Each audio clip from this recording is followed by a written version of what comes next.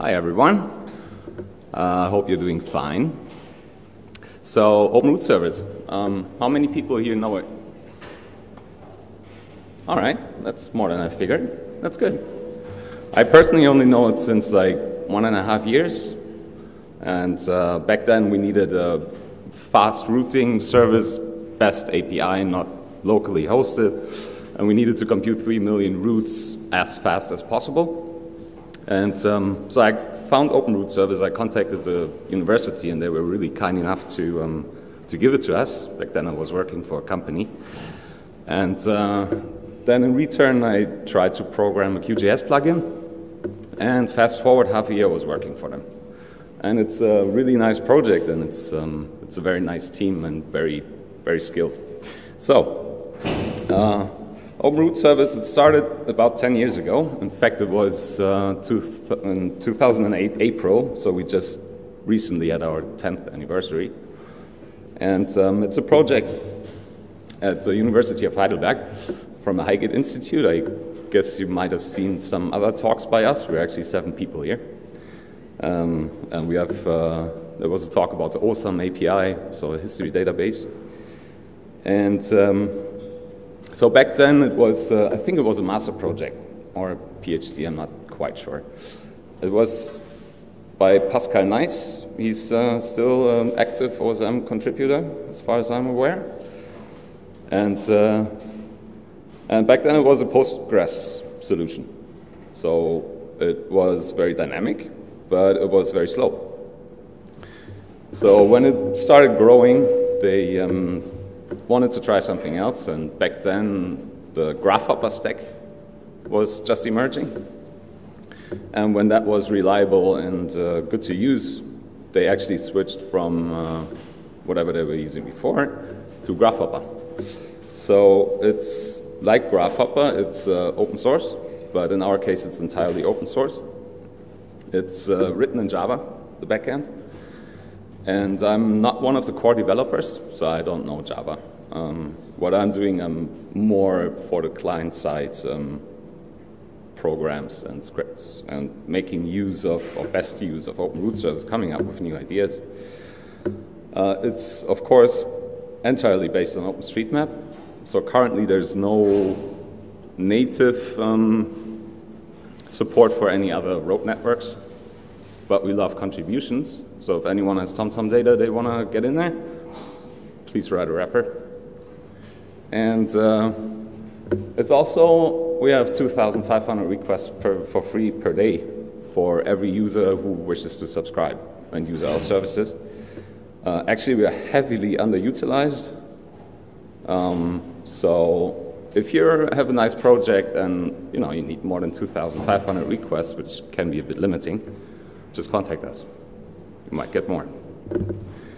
So we have a stack of, in total, now it's 5 APIs, so 5 endpoints, which ranges from more classical directions, right, route from A to B. It's not that classical, it's a bit, I would say, well, it's dynamic, right? That's the title of the talk. I'm going to go into a bit more detail and show some examples later. And that's, even though it's 2,500 requests per day for free, there's also some restrictions on how you can actually query the instances.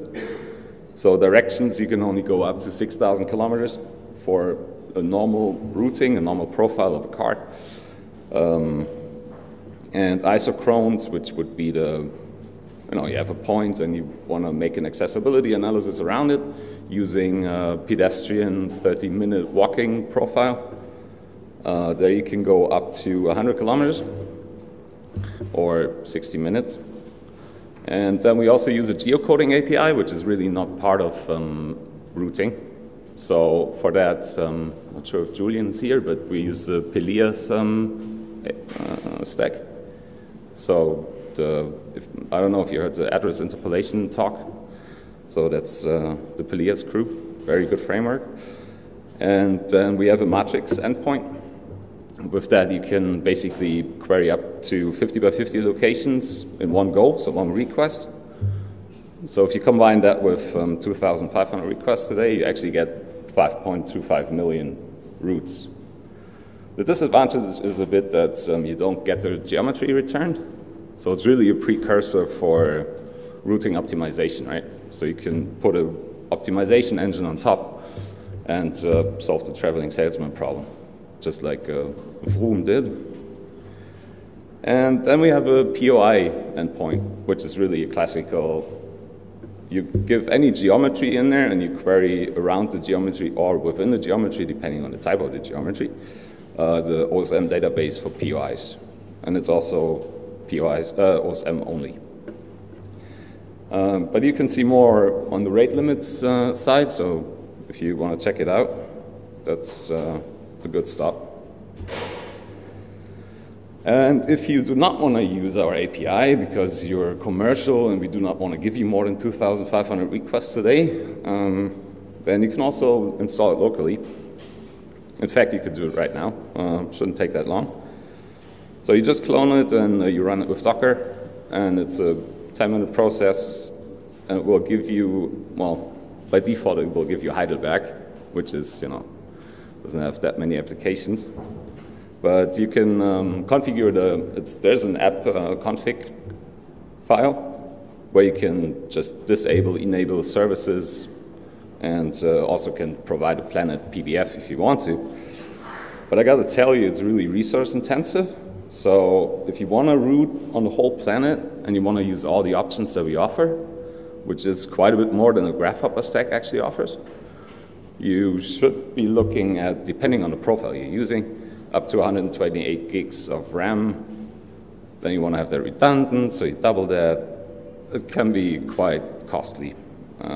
So the 128 gigabytes would be more for a driving profile with all options enabled, or a car, like classical vehicle profile, while the 64-bit, it might be enough for a bike profile, so just for bicycling. Oh, just to get the terminology right, profile, I'm meaning mode of transport. Right? And so the geocoding and the POI endpoints, they need a bit of special setup. Since geocoding is a Pelia stack, so you can have a look at that project on GitHub. And openrouteservice is actually something that we outsourced. So before it was part of the stack of our of the whole Java stack of openrouteservice. Now we made that a small Flask application that you can install separately and really run at least like Europe on a tiny machine. So it's I really like that one because it doesn't need to be part of a routing service, right? It doesn't have anything to do with routing. So I'm going to show you a bit about our architecture. When we have an incoming request, it will pass our gateway, which is also redundant. So we have two servers that serve as a gateway. And that will decide if you're eligible. So you provide an API key, it checks against our database. And if that API key is in the database, then the request will be forwarded to our REST interface. And that one is basically just a setup of 5 different endpoints, which is the directions, metrics, isochrones, geocoding, and POIs. And to be fair, so the whole routing engine itself, like I said, is Grasshopper. The matrix code is something that we implemented ourselves, but developed it was really at the Karlsruhe Institute of Technology. So the OSRM people, basically. But we're not, to be clear, we're not really algorithmic guys. So we're really good at implementing stuff, but mostly from the base research of other institutes. The isochrones API, though, that is our doing. Geocoding, like I said, Pelia is XMapSen. And POIs is also something that we develop entirely. But it's fairly simple, though. So right now, as I said, we're heavily underutilized. We have about 200,000 to 300,000 requests a day. But our potential usage, of course, depending on which request you do, is 20 million a day.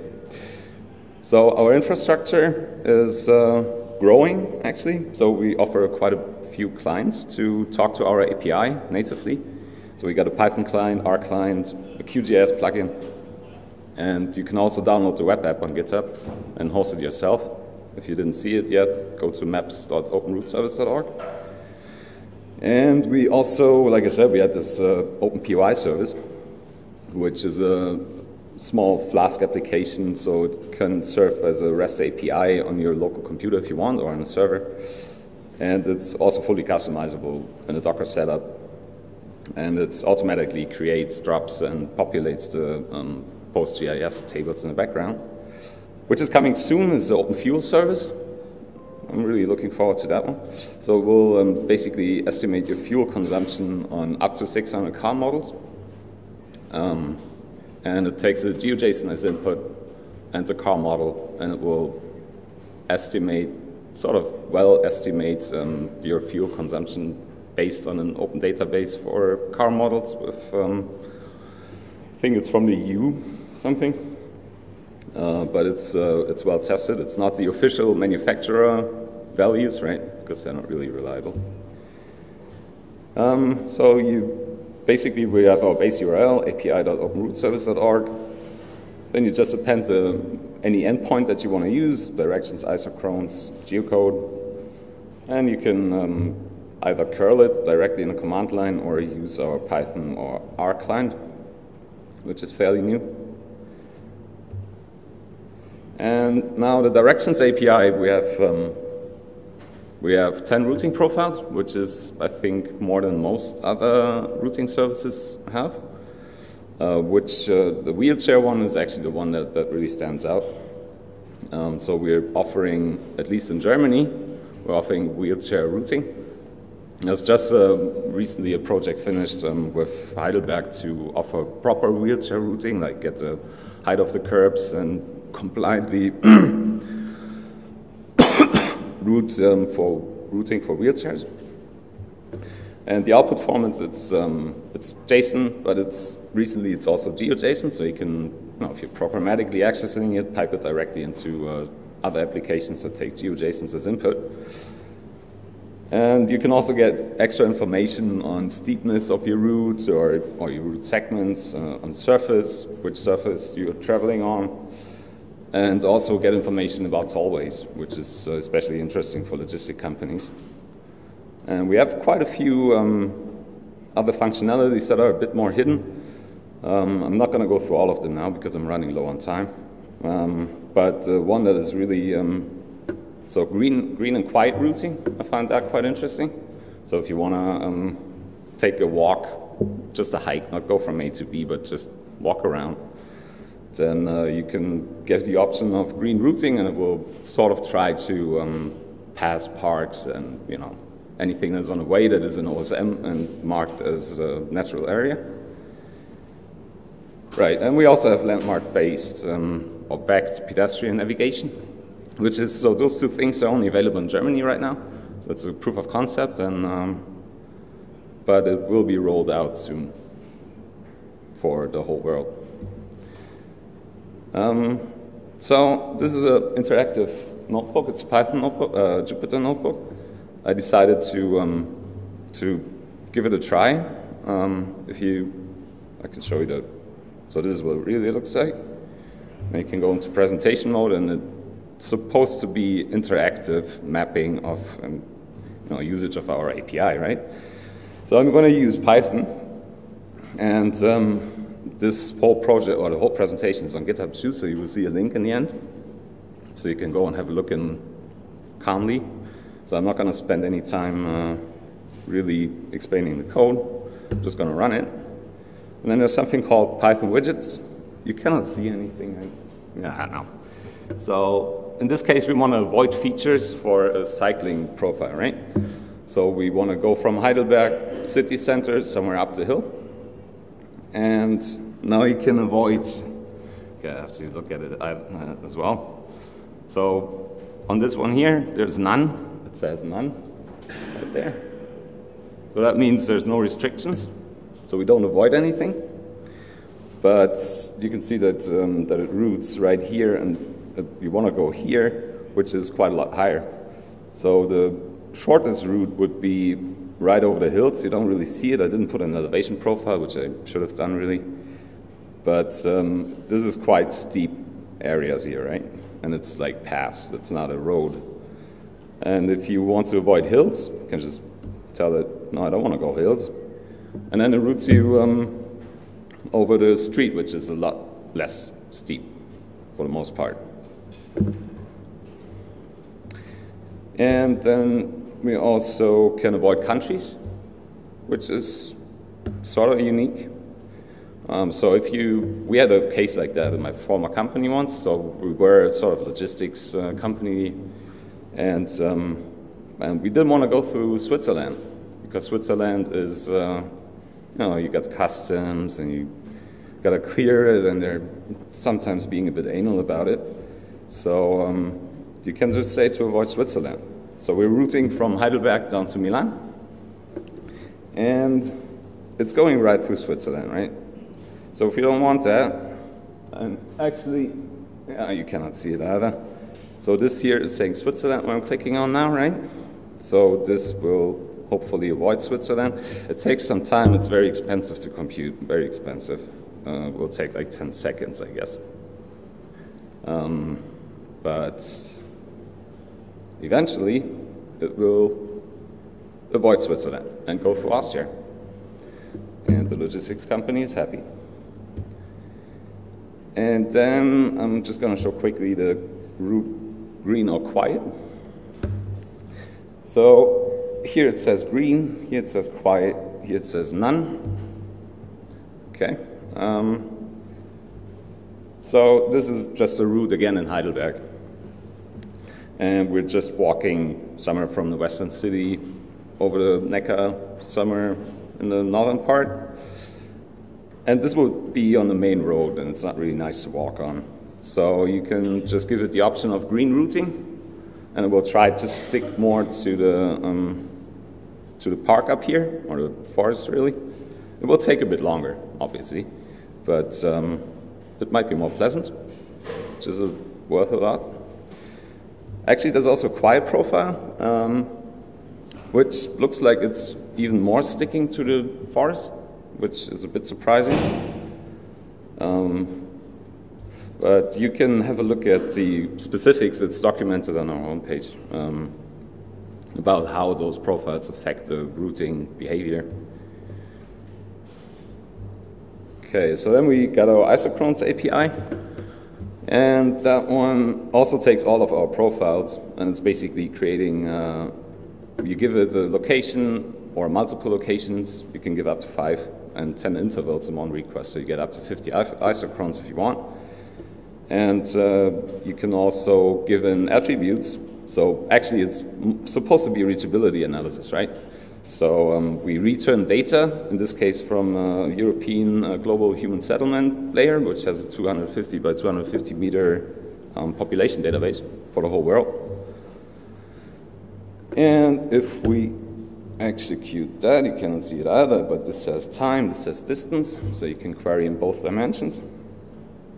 Also, that will take a little bit because I'm actually going for Milan, Heidelberg, and Berlin, some random points there, and I'm requesting an hour, no, how much am I requesting? I think half an hour, 30 kilometers, depending on the dimension. And then you get actually the population back. Can't see it? No. So it's basically saying 4.5 million people live in Berlin within half an hour reach. And the same pretty much goes for Milan down here, which has almost 7 million. So some people say our isochrones are a bit lazy because they're, it's not donut polygons. So it's basically just a shell of multiple finer grained polygons that you would get out of an isochrone eventually. So if you look at OSRM isochrones, they're usually a bit more detailed, or a lot more detailed, and we're about to change that behavior too on our side. because a lot of people say this is like a radius, right? And they're sort of right. Geocoding API, I'm not going to talk about that too long now. You can have a look at the Pilias documentation for that. But it's a very nice service. It's very modular. It's easy to set up. And most of their extra services can be used as standalone APIs, which is really nice. And then I'm just going to show you so how many cities with the same name exist on the planet. And here we got Heidelberg, Milan, and Springfield. So if you ever wondered how many Springfields there actually are, let's give it a go. So the amount of Springfield worldwide is 32, out of which 26 are in the US. Even Milan is 14 worldwide, again, 11 in the US. Even Heidelberg, would think it's most of them German, or, well, German-speaking countries, but no, half of them are in the US. I really find that funny. So then we also have the matrix API and the POI API, points of interest API. I'm not going to show any example for the matrix API, but you can query 50 by 50 locations. You don't get geometry returned, but distance and duration, which helps for your optimization. And our POI API is basically the openrouteservice service, which is a microservice. And you can query up to 5 categories or all within a single request. And it's limited to, I think, 2,000 POIs to be returned. So it's quite a huge JSON that you will get. And just that one more example, all right? Then I'm done. So here we just query the POIs around our state of the map location within 1 kilometer, all POIs, which actually turns out to be a long list. But there's, for example, an ATM, which I could have used last night. Should have actually tried my own notebook. So there's 3 ATMs within a kilometer around us. Probably the most, for today's afternoon, most important one would be a swimming pool. And there's 4 around us. And I'm definitely going to head in one of them. And I think that's it. I got a couple more slides. This is actually like a proper Jupyter notebook, what's coming now. But you can see the GitHub link at right here. So you can download that notebook and play around. All right, thank you.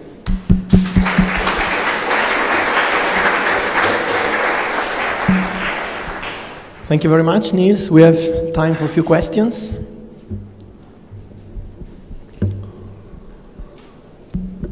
Yeah, so you're using different tools in the background for different API endpoints, like, for example, directions and metrics.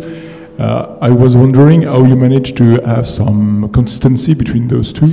Like, if I compute a matrix and use one of the travel times, do I have a guarantee that I'll get the same travel time with the route endpoint direction? Yeah, it is using different algorithms.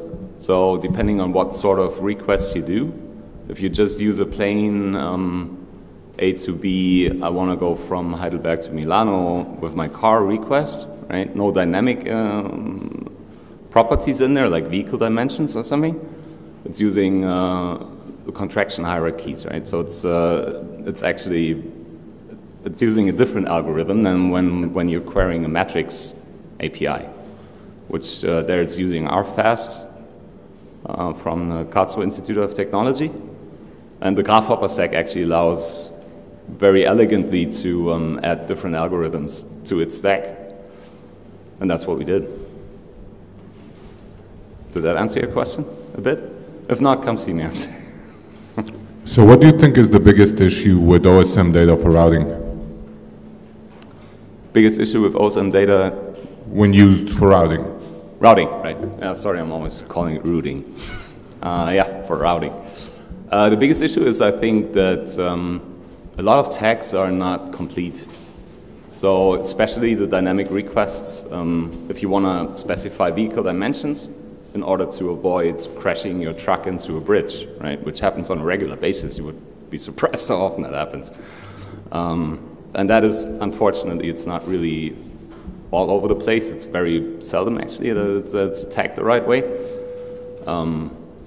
Also, but we do account for that for the next problem, which is that often nodes, like a bridge, or let's say a bridge going above a highway, right?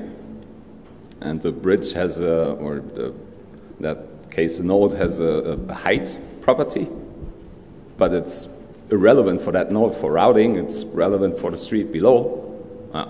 So that's, I mean, you can account for that, right? You can do some pre-processing, and we do that, but it's not that nice. So yeah, it's amount of tags or the right tags and a few other things.